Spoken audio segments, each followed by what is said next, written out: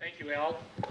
Just a couple quick announcements. I immediately ran out and got the phone after I heard that we had a crisis down at the riverbank. Bob Goswick will be here next week with 300 photos of Bismarck's oil spill.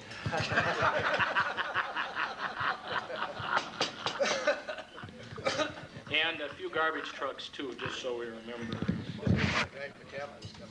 Oh, yeah, the fellow from the Capitol is going to come and make sure we put it in the right place. As a young Rotarian, 11 years ago, as I joined Bismarck Rotary, I heard stories about a program that Dr. Smeenk presented. And it's taken me about 11 years to get Dr. Smeenk on the program, and I'm delighted to be able to introduce Dr. Smeenk. But before I do that, I'd like to set the stage. I'd like you to, if you can imagine this, those of us that weren't around at this time, and those of you that were can probably recall some of this, but I'd like you to put yourself back to May 31, 1942. And going on at that time in Great Britain, had a massive raid. 130 planes from the Allied forces attacked Cologne, Germany. The raid was timed so that a plane was over Cologne every 6 seconds. But in 1942 were dark days for the Allied forces. Moving to 1943, May 30. Allied planes blasted airports, communication docks, factories at Zeebrugge, Brussels in Belgium, Vesken in the Netherlands, and in Cherbourg, France. Spitfires fought a running battle with about 30 German aircraft. Washington disclosed the sinking of 4 Nazi submarines that attacked a convoy, and Washington reported that radar was a major breakthrough in innovation for the Allied forces. The Japanese battleship had been sunk more than 8 miles away. Again, in 1943, though for the continent of Europe, dark days. And during that whole period, our own Rotarian, a past president of Bismarck Rotary, a physician that joined the Q&R Clinic in 1956, was in his motherland and had an opportunity to witness an experience that few of us can imagine. Join me in welcoming Dr. Smeenk. Doctor.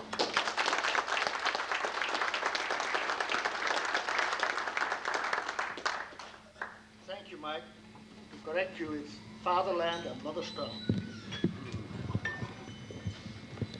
Today is Memorial Day, and we have celebrated here already a couple of days ago, but all over Europe, it is still celebrated now. In Western Europe, there are acres and acres of cemeteries where the Allied forces are buried that liberated Europe in 2 big wars. And they are Americans, Canadians, British, Australians, New Zealanders, black people from all colonies, and it is a fantastic sight when you see all those cemeteries when you go there. The peoples of Europe have taken on the care of these cemeteries, and I've seen it in Holland. On Memorial Day, whole schools go there, get classes in what happened, and are told who liberated them and why. The more conflict we read in the paper between the policy of Europe and the United States, the more it comes to the fore, the stronger this movement gets. Because even though America and Europe don't agree on most things, Europeans do not want to forget what the Allies did for them during the First War. It has been said that England and America are separated by a common language. And similarly, one may say that America and Europe are separated by the same ideals expressed in different ways. Erich Hoffer, the well-known longshoreman from San Francisco, wrote once, "In normal times, it perhaps can be said, happy is the nation that has no history. But when a Hitler or a Stalin or a Genghis Khan bestride the world, it fares ill with a people that has no defiant ancestors to commune with and does not feel the throb of their indomitable spirit in its vein. This was experienced in many European countries. Prior to the Second World War, there was a strong peace movement. This prevented England and France from rearming, while Germany had a free hand. Not a man and not a penny was the common slogan in the Allied countries. Then as now, there was also a drive to replace all kind of martial national hymns with songs praising the beauty of the country and the goodness of the people. They haven't lasted. Churchill and de Gaulle were the only voices crying in the wilderness. Churchill was considered to be a devious politician and a spokesman for the arms industry. De Gaulle was not so well known, even trusted less. He was the man who wrote the book on tank warfare in 1934, which the French General Staff dismissed as a joke, and the Germans promptly implemented.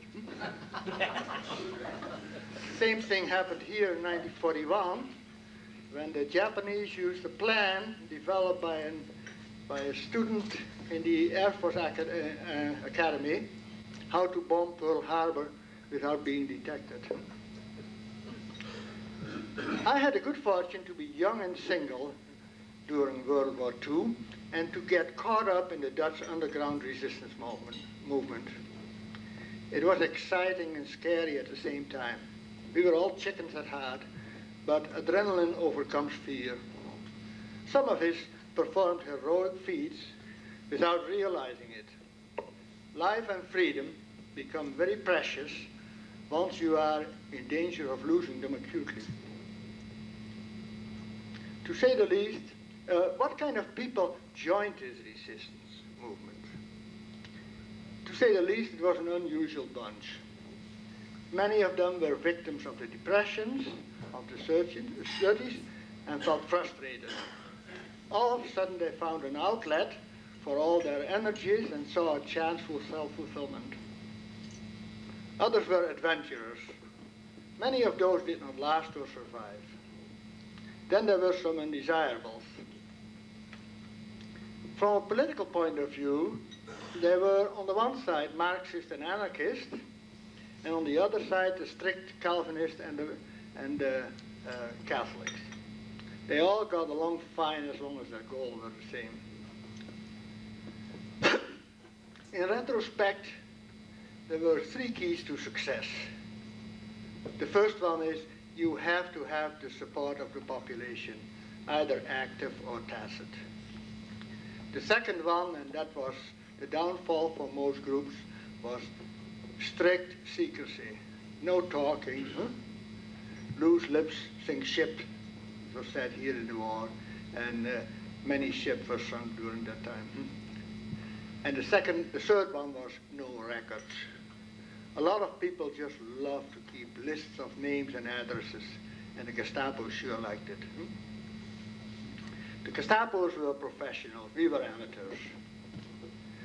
I happened to be in three groups that had excellent leaders and were responsible, mature people. Holland hadn't been in the war for 125 years. Mentally, we were totally unprepared for it. Being a nation of traders, we always tried to stay neutral. In the war between France and Germany in 1870, we had even given up Luxembourg to stay out of it. In World War I, we had a very strong army and a strong navy, and besides the Germans were interested in keeping the port of Rotterdam open for their own supplies. There was a large amount of goodwill towards the Germans in Holland. Germany had never been invading us. Napoleon had overrun us. The British were our rivals in world trade. We had had at least 6 wars with the British over the last 200 years. And then in the Boer War in South Africa, the British used ruthless oppression, and since they were by origin Dutch people, they didn't sit very well. Before World War II, we tried to remain neutral again, but the military picture had changed. 2 days before Hitler ordered his troops into Poland, we mobilized, and this was a feat of bureaucratic organization. It was just impressive. 144,000 men and 14,000 horses were taken to their stations in 24 hours, and after that normal train service resumed. Bureaucracy in Holland is a very respectable business, and they're efficient. This was also going to be our downfall in many ways, because as the Germans got hold of it, they used it to the full, and we spent a whole year messing it up. With falsification of records, printing new records, making all kind of forms for people to work in Germany with the name of all the collaborators on it, huh? And it was fun. When the war broke out, I lived on a farm very close to the German border. And the next evening I was in Hoorn, a picturesque port on the Zuiderzee, in an infantry uniform. The uniform fitted perfectly, but the barrel of my 1895 rifle was crooked. The sergeant explained that I was meant to shoot around corners with the help of mirrors. The infantry didn't hold much appeal for me. 25-mile marches with 60 pounds pack made me feel like a donkey. And as the emblem of my student fraternity was the elephant jumbo, I asked for a transfer to the medical corps. The Undersecretary of the Army was a friend of the family, which helped to expedite things. So soon I found myself in uniform as a medical student in Amsterdam, free of tuition and with a weekly allowance besides. It was a good life. It took till May 1940 before militarily anything happened. And then it took only a week before we were totally overrun. The bombardment of Rotterdam and Middelburg affected the surrender of the army. The Navy and the Merchant Marine had gone out to sea and were beyond the reach of the Germans. After we saw Rotterdam burning and knew that it was over, we quickly got out of uniform, hid for a couple of weeks, and after that went home. So we avoided becoming prisoners of war.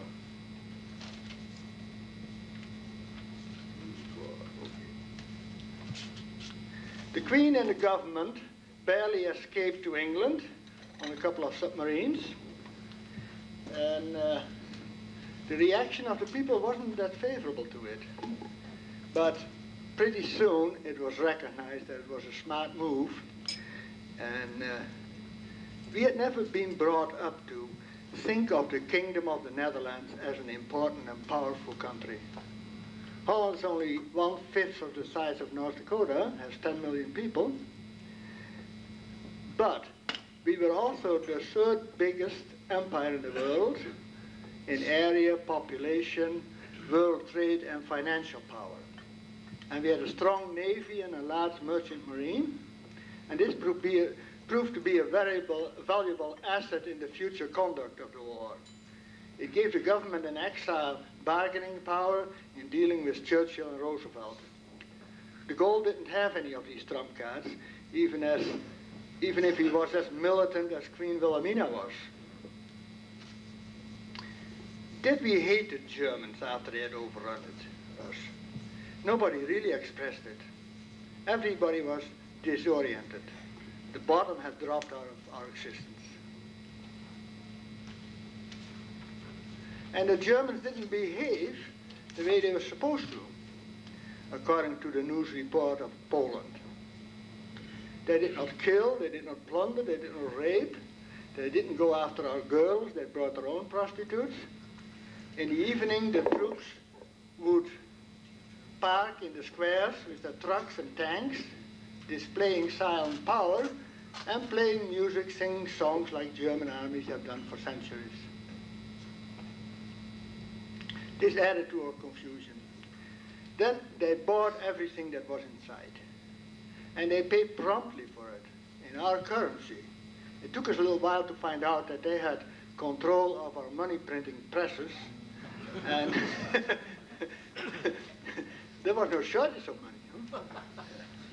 It took some time before the picture became clear. What they wanted was to befriend us as fellow Teutons, forget the short war, and join them in the fight against the wicked British and French. Well, we didn't go quite for that. Churchill gave his speeches over the radio, and so did Queen Wilhelmina. Churchill's motto was, in war, resolution; in defeat, defiance; in victory, magnanimity; in peace, goodwill. He gave us the inspiration we needed, and then the Battle of Britain excited us beyond anything that had happened in the recent past. The spirit of defiance became suddenly manifest when the Germans went after the Jews. The Danes had whisked their Jews off to Sweden in one night from the island of Sjælland on the other side, with all little sailboats, motorboats, and that was a masterpiece of organization. Hitler was furious, and he decided that something similar was not going to happen in Holland, and he gave his Gestapo and SS orders to round up the Jews in 1 or 2 days, which they did. The Jews in Holland live mostly in one area of the city, the prosperous area. The streetcar going there is still called the Jerusalem Express, and that was not meant in a derogatory way. The Jews had held a position in Holland that was quite unusual from any place else. These were Sephardic Jews that came out of Spain and Portugal. They had, in the Moorish Empire, they had held a high position, and when Ferdinand and Isabella conquered the rest of Spain and started to institute the Inquisition, they were expelled or they fled. And since Holland had a lot of contact with Lisbon, they could come by ship, and they all came to Amsterdam and were welcomed. It didn't take them long to get the same high positions in Holland, and they always have had these bankers, merchant princes, traders, and public servants.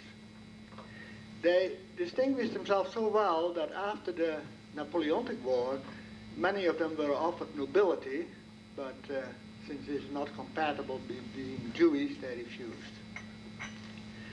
The reason for this is in the Calvinist theology. You know, in Catholic and Lutheran countries, Jews have had trouble, but Calvin taught very directly that the Jews were God's chosen people. God does not make mistakes and doesn't change his mind. And that's that. We were in school already, we were brought up to respect Jews. We didn't have to like them personally though. And they held the same position as they do now in New Amsterdam, which you erroneously call New York.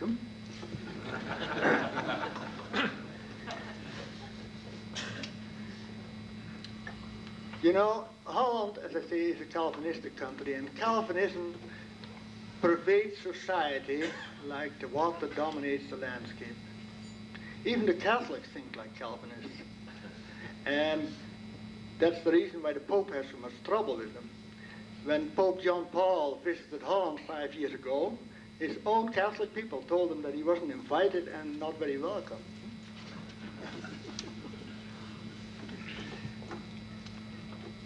The roundup of the Jews in Amsterdam caused an immediate and total strike of the population.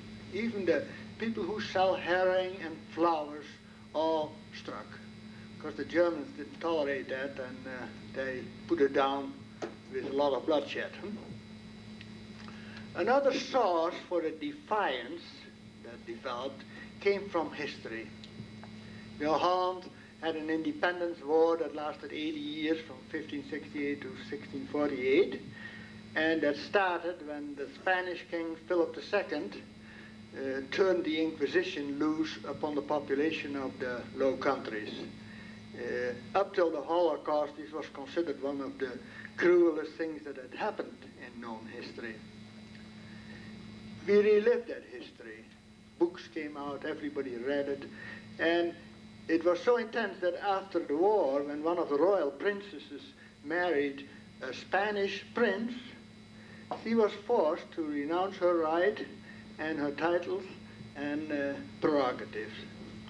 And she was one of the most popular one of the four. The underground resistance movement initially involved only about 5% of the people. This increased to 20% in 1943, when the Germans really showed their cards and showed what they were after. And another 60% of the population supported them. 5% supported the Germans, and they were agents, informers, soldiers on the eastern frontier, and Gestapo men. Since we all didn't always know who they were, they caused an awful lot of trouble. After the war, 150 of those collaborators were arrested, 40 were executed, 6,000 lost their citizenship, and the rest of them have been reabsorbed in society. It had become clear that they were not that bright and not mean at heart. We had a neighbor on the farm who was a Nazi, and when during the height of the war we were hiding 28 people on our farm, of which 10 were Allied pilots, he came to my father and he said, you know, I see all those people there on your farm, and I see they are not Dutchmen. Be careful, we don't want you to get caught. So my father stood up for him after the war, and he kept his farm, and everybody has forgotten about it. There were also a lot of people that worked in Germany because of the high unemployment, and they were all making Volkswagens. The trouble was that these Volkswagens all turned out to be tanks and trucks, every one that was finished. The total losses that Holland sustained during the war were substantial, 223,000. Population-wise, that would compare with 3 million here. 102,000 of those were Jews, 7,000 died in military service, 23,000 in bombardments, 70,000 from starvation or the effect of starvation, and 2,000 by execution. Only Poland, Russia, and Germany have had higher losses. That as an introduction. Everybody who wants to leave should leave, because it may. Yes, still some time. You know, in 1943, I had come from home because in 42 I was busy with this falsification of all kind of ration cards and picking up registers of population registration and putting them away in hiding places. And all of a sudden one evening I came home and my mother said, you better disappear. Because what had happened is my name had gotten on some list, and the Gestapo was looking for me. And the local constable came by on his bicycle, and he said with an absolutely straight face to my mother, he said, tomorrow morning I will be here with the German authorities to arrest your son. And left. He was a good man, but he had to play both sides, of course. So the next morning he was there with the German authorities, and I wasn't there. course. I had gone to Amsterdam because the big city is the place to hide. You can hide in the big city much easier than in the country. I decided to pursue my next degree in medicine, and I attended some classes in bacteriology on a Saturday morning, and all of a sudden we were surrounded by the SS, and 1,500 of us were rounded up. We didn't know why, but it turned out that a student in Holland had killed General Seifert, that was the Dutch general of the Nazi battalion at the Eastern Front.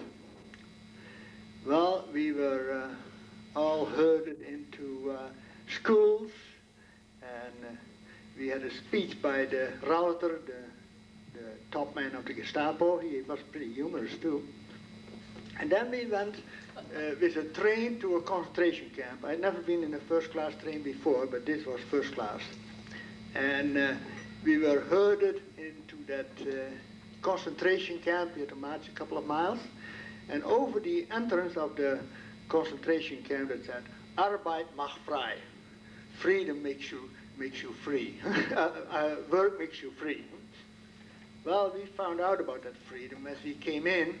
We came into barracks that had been vacated by the Jews, and we found boiled potatoes under the pillows, and all the things that they had left behind, which was quite pitiful.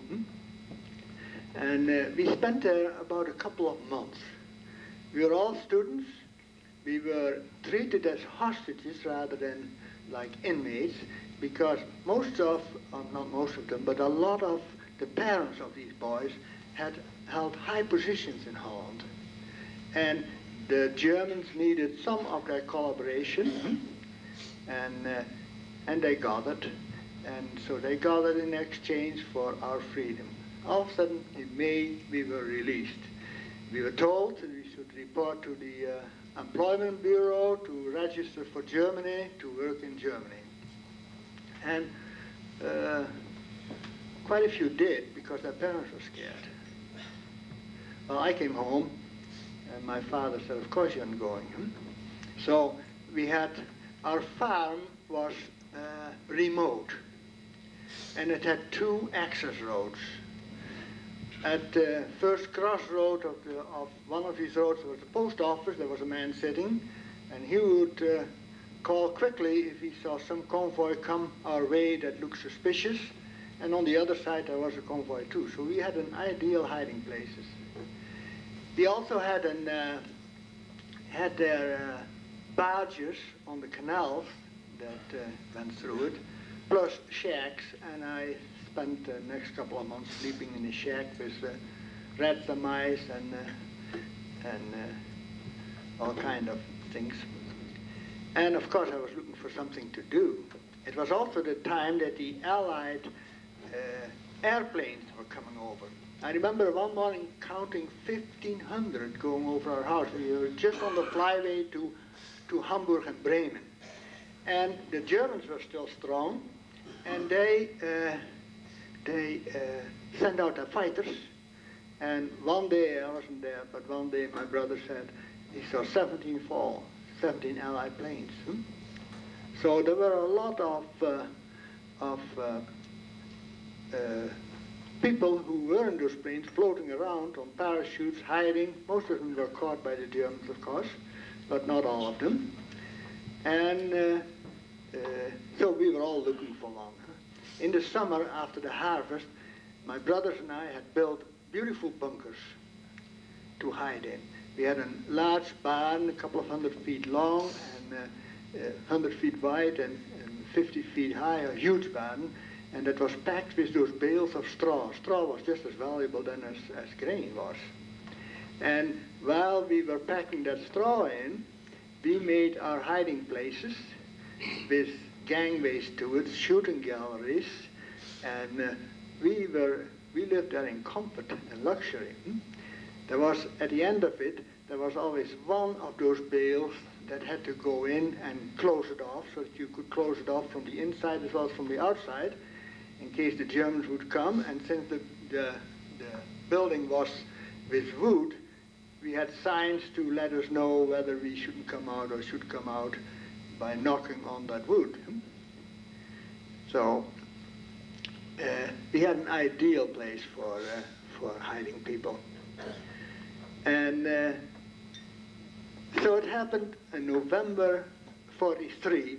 I was sitting in the living room, looking out over both these roads, and all of a sudden I saw a guy on a parachute drift by. It was very windy, it was not nice weather, and I quickly went outside. I thought, oh, he's going to end up in Germany, as the wind is, but I grabbed my bicycle and went after it in the direction where he seemed to come down, and fortunately he was on this side of the border. The headmaster of the school was already there, and so we said to him, asked him who he was, and he said he was Tom Hubbard from Fort Worth. We had no idea where Fort Worth was. And I said, what do you want? He said, I want to go back to the States. So that's easy. It was just that day that I had read in the paper that the mayor with a whole bunch of his gang would come to inspect certain things and would be in the area of there. He was a Nazi, and we knew that the Germans were looking for all these people that had come down fiercely. So it was in the afternoon. The fellow had a little sore knee and bloodshot eyes, and I said, you have to go into hiding because I can't do anything with you now. And since we lived close to those peat barges, you know, from ancient times there has been a large peat bog separating Holland and Germany. It kept Varus from getting from Amsterdam to Hamburg, and it kept the Germans out for many centuries.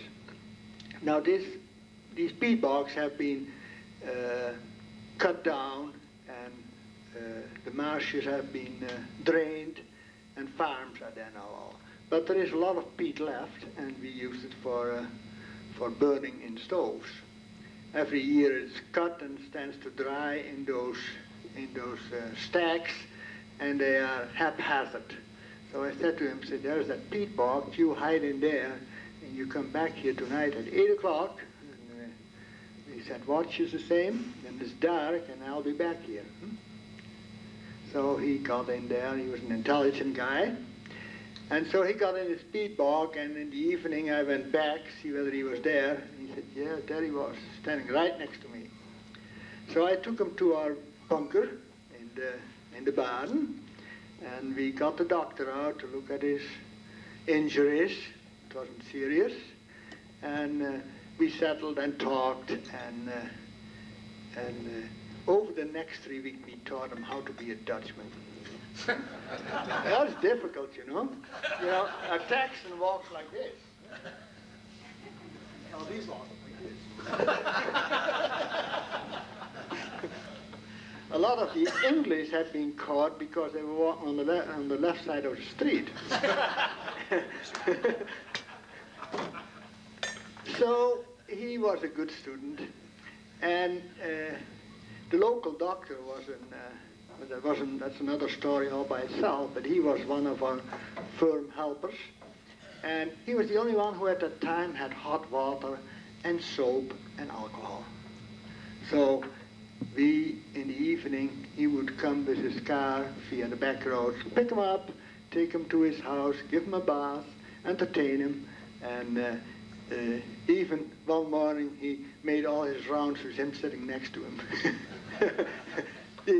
He was a brave man. So after 3-4 weeks, he was ready to be pronounced Dutch, and so I told him what was going to happen. I was going to take him on the train with false papers, with my father's clothes and head, and I was going to bring him to the border with Belgium. And there he would be arrested by a group of people in Nazi uniform, and they would take him across the border and then put him on a train to Brussels. That's the way the underground worked. It's just like the mafia here. And because we came to that railroad station, and there were 3 trains coming together, and he was sitting on that bench, and all of a sudden out of the other train came a whole battalion of SS men. He looked at me and I said, okay, huh? So he got his cigarette paper and his tobacco out and rolled a cigarette like all Dutchmen do, and sat there as if he belonged there. So he took him to the border and left him there, and he was arrested in the train and said, if they ask you for a paper, you just do this, hand it to them, and they hand it back like you do with a ticket. If they ask you questions, you're sunk. Huh? It worked. And he gave me his parachute handle and his valuables and his parachute, in which my sister got married the next year. And I buried it in the yard and put a marker on it. He said, I'm an only child, and my mother is a manager of a department store in Fort Worth. Would you send her this after the war? Because I may not make it. So he said, well, and if you make it to London, which wasn't all that sure, let me know on Radio Orange with this slogan. Give him a slogan. I never heard it. And so I assumed that he had gotten picked up somewhere along the way. But he did make it. He made it to Brussels, to France. He had to fight his way through the Pyrenees, and he got to Lisbon and to England in a rather short time. Only the radio refused to give the message because, you know, they said, how do we know that it isn't a German message? Huh? And so I assumed he hadn't made it. So the war was over, and I sent all his belongings to his mother in Fort Worth with a note. And, you know, it didn't take very long. I got a call from London where he was. And he said, did you all make it through the war? I said, yeah. Did you too? He said, yeah, I got there. Huh? And so we didn't see him at that time. We exchanged a few letters, and he sent some coffee and cigarettes and all these things more. And so then I came to this country in 52, and Birgit, my wife, came in 53. As we made the route of the country after on a vacation, of course we went to Fort Worth and stopped at him, and so he knew all of us. Huh? And he was an air controller then in Fort Worth, and he was as nice as he had been before. He had one daughter. He had written up a story of what happened to him from the time he fell down, and up till now, I've read it once when I was at his house, and I've tried to get hold of it. I wanted with him to appear here one day together and tell the story, but he had died a couple of years ago. And I can't get that story out of his daughter. He can't find it, he says.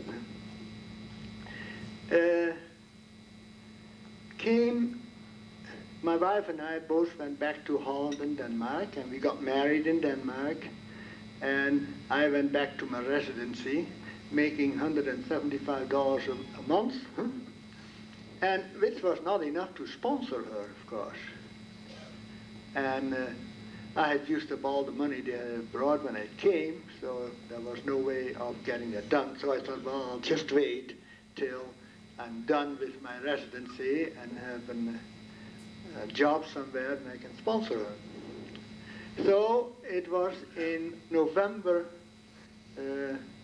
55 that he called me. He said, it's 12 years since you picked me up in that field. I didn't know that. And so he inquired how Birgit was and told him we were married, and she said, where is she? He said, well, she's in Denmark still. She's waiting for a visa, and she's having some trouble. Oh, he said, that's too bad. That's too bad, as a Texan would say. And he didn't say anything more. So, a week later, Birgit called and said, you know, my visa is all in order, and Tom Hubbard arranged it via his congressman, Jim Wright of Texas. Bring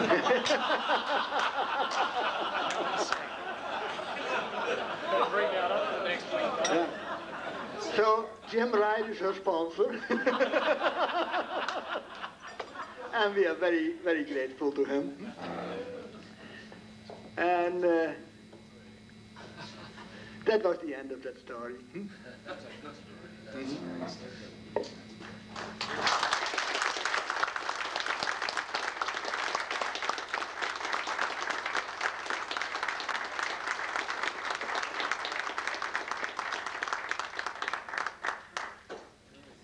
Peter, would you stand for any questions from our audience? Oh, yeah. Questions? Peter, why was there so much violence in Poland? I don't know, but the Germans and the Poles never have gotten along. The Germans are very condescending of the Polish, that I know. And why they were so much meaner than they were initially to us. Later on they were mean to us too. But that didn't start until after 1943. You know, they would round up people. I remember sitting at home and hearing some shots, looking out of the window, 4 people in a park just shot to death. They shot, in the beginning in 42 or 43, they shot 5 prominent citizens. One of them was the uncle, was Van Heemstra, the uncle of Audrey Hepburn. And he just happened to be a friend of mine because we were in the same student fraternity. Then they had a group of 18 that were executed and a group of 72. That group of 18 was, there was a poet among them by the name of Jan Kampert. And when the Germans sent all his belongings to his wife, she searched it and found in the seam of one of his coats a poem that was then published in the underground paper. And that really was an outstanding thing. It goes something like that. A cell is but 3 meters wide and barely 2 meters, 3 meters long and barely 2 meters wide. Even smaller is the piece of land that I don't know about yet, but where I'll be buried tomorrow. It said, I and 18 of my friends. None of us will see the evening light. And then it goes on. It's a beautiful poem in Dutch, and this was published. You know, the press was fantastic. The official press was totally servile from the start. They had no guts. But then came the underground press, and then the British distributed a lot of things over by air, and it costed a lot of lives. These presses were found, and not only confiscated, but the people were shot. Somewhere or other there were.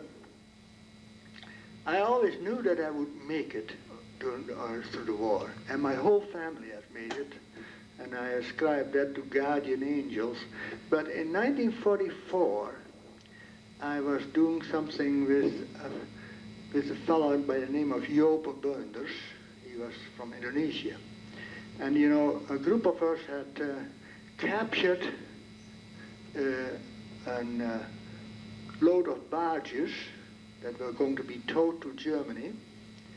And we had captured them and emptied them out and floated them on the river at IJ in Amsterdam, because we had total control of the water police with our mafia. And so I got one of those wagon wheel cheese, you know, Gouda cheese, and it was young. And so I said to this guy, I said, you know, I'm not going to eat mine because the next half year will be the toughest, and I want to save it. And he said, I'm going to eat it now because in half a year I won't be here. And we ran across that a lot. A lot of people knew that they wouldn't make it. And whether they were seeking death or you didn't know. But My whole family got out of this without any trouble, but in the village itself, you know, where they didn't have these hiding places that we had, 25 out of 500 got shot. One day the Germans came to the farm and searched the whole place. They found two people that were just hiding from work in Germany, but that's not what they were looking for. They didn't even take them along. And as they were searching the house, my father was making fun of them. He said, "Don't forget to look in that closet because there's one hiding, and look behind that door." And then they came to a door that was locked. And they said, "Why is the door locked?" He said, "Well, my daughter lived there, and she's a teenager, and she locks her room apparently. But you can kick it in if you want to." They didn't. And that was good because on the table there were several pistols lying, which would have costed him his life immediately. You know, he was very supportive. You know, we didn't know the danger all involved, but the parents did. And he always said to us, same as what I imagine Reagan said to all of us, "Do whatever you want, but keep me out of it." And we did. He didn't know a thing, and he made it a point not to know anything. You know, in the last organization where I was in, it was a group of 600 people, and it was so organized by a very adequate leader.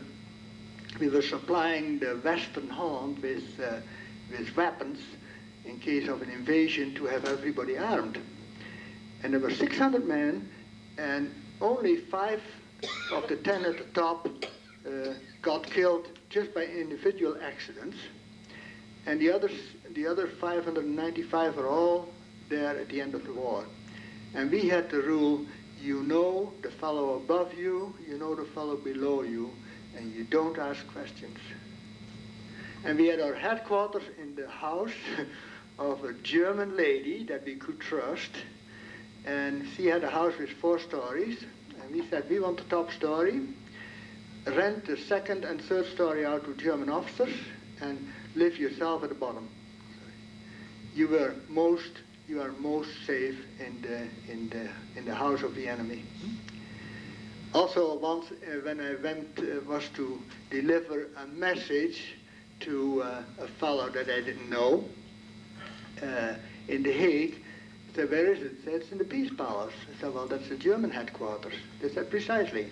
You ask for John, and you give him this verbal message, and this is the password to get past the soldiers." It worked beautiful.